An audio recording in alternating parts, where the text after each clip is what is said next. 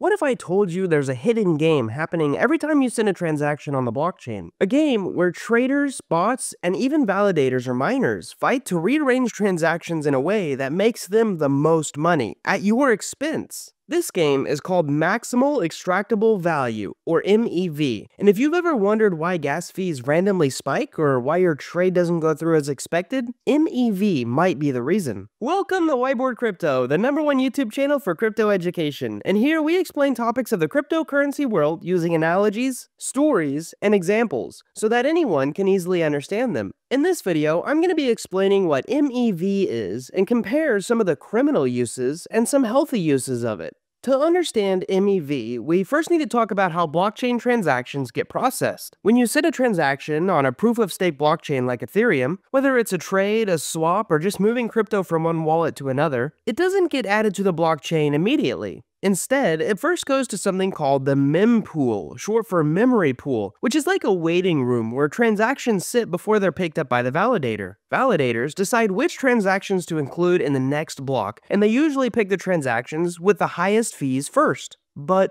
also, since they're in control of the order, they have the power to extract extra profit, and this is the core of MEV. Originally, MEV stood for Miner Extractable Value because in proof-of-work blockchains like Bitcoin or Ethereum before the merge, miners were the ones ordering transactions and extracting value. However, after Ethereum switched to proof-of-stake in 2022, the term was updated to Maximal Extractable Value to reflect that it's not just the miners, but also validators and even searchers or bots who can extract value. As you can imagine, some MEV tactics aren't so good for the blockchain because they can cause innocent users like you and I to lose money. There are also a lot of tutorials out there that claim to help you perform MEV attacks on your behalf, but they're actually just scams that steal all of their users' money. So definitely be careful if you're looking for an automated way to perform MEV yourself. On this note, if you can, it's definitely safer to script one yourself or participate in an ecosystem that has a healthy MEV system already set up, and we'll get into some of those later. Having said that, let's take a look at some of the negative MEV strategies. These are especially common in decentralized exchanges because the transactions in the mempool are public. One of the most common MEV strategies is called front-running. Imagine you're at an auction trying to buy a rare collectible, but right before your bid is confirmed, someone at the auction peeks at your bid, offers just a little bit more, and then they win the auction. On the blockchain, bots scan the mempool for big trades or any profitable transaction, even if they don't completely understand how it's profitable. Maybe it's a flash loan or a DEX arbitrage.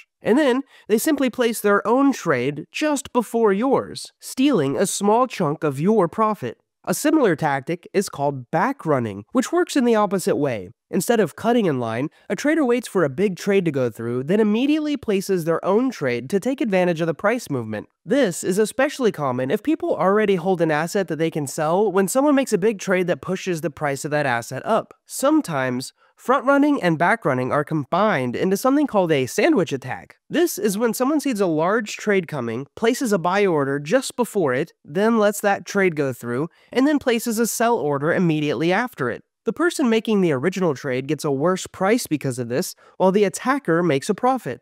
Alright, and now we're at the point in the video where we need to explain what slippage is, and it's the main solution for these attacks. Slippage refers to the difference between the expected price of a trade and the actual price you end up getting once a transaction is actually executed. The difference is because transactions before yours in the same block have the ability to change the price of whatever you're buying and selling. In highly volatile markets or in situations where bots are actively exploiting trades, the price of what you're trying to buy or sell can move significantly between the time when you submit your transaction and when the transaction is finalized. This can mean paying much more for it than you planned or receiving far less of it.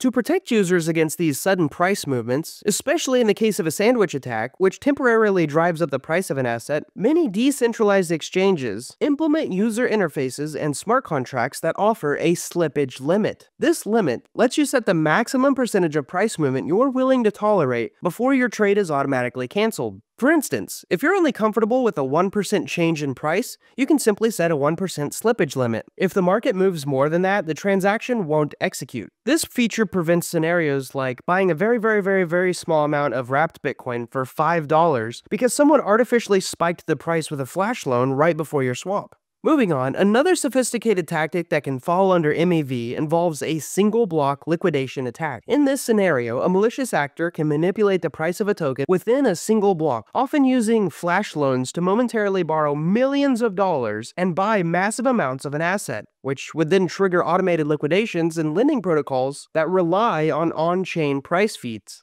Once the liquidations go through and the attacker profits, they can then sell back their tokens to revert the price back to its normal level, all within the same block, leaving regular users or other protocol participants at a loss. To combat this form of price manipulation, many DeFi projects have started using time-weighted average prices, or TWAPs, instead of just the latest on-chain spot price. A TWAP measures the average price of an asset over a specific period, such as several blocks or even over multiple minutes, making it much harder to manipulate within a single block. By spreading the price calculation over time, sudden spikes or dips in a single block are less influential on the final price used by a protocol, because good arbitrageurs will return the price back to market value. Speaking of arbitrage, MEV isn't just about sneaky traders. It also includes arbitrage, where bots can scan different exchanges looking for price differences and then simply exploit them for profit. While arbitrage itself isn't inherently malicious, it actually helps balance prices across different exchanges. This type of arbitrage is actually helpful to the average user, but some forms can be harmful to other users. A great example of a malicious arbitrage is when an MEV bot exploits inefficiencies in automated market makers like Uniswap to drain value from traders. We have a whole video explaining AMMs if you want to get into the details, but simply put, an AMM is a type of decentralized exchange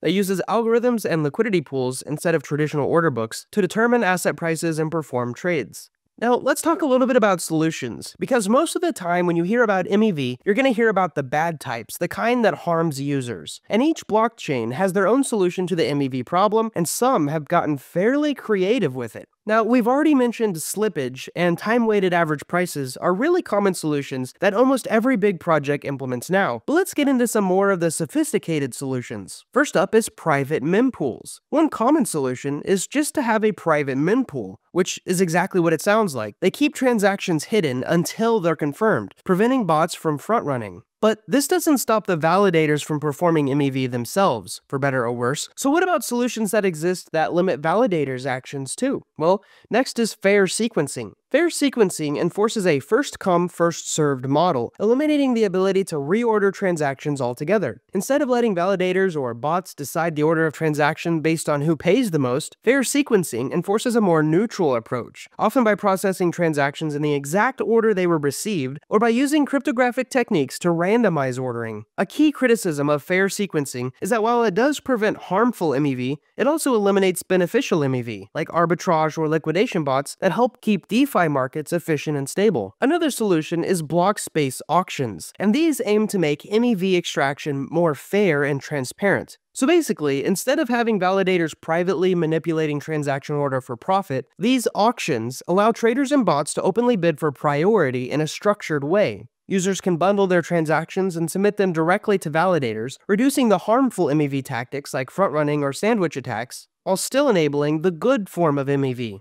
But a criticism of block space auctions is that they may still favor the wealthiest participants, as those who can afford to bid the most will always secure priority, potentially reinforcing an unfair advantage in the system. Wrapping this up, at its core, MEV is an unavoidable part of blockchain design because every transaction is visible on the blockchain, but understanding it can help you navigate the space more wisely. And as we have seen, there's not really a single solution that works the best, but different blockchains have different proposed solutions. So when you're deciding what ecosystem you want to use, taking a look at their MEV solutions might help you make a better choice. And if you're just a user of blockchains, you should know there's a ton of really smart developers fighting on your behalf. Anyways, thanks for watching this video. I hope you enjoyed it. I really hope you've learned something. And most of all, I hope to see you in our next video.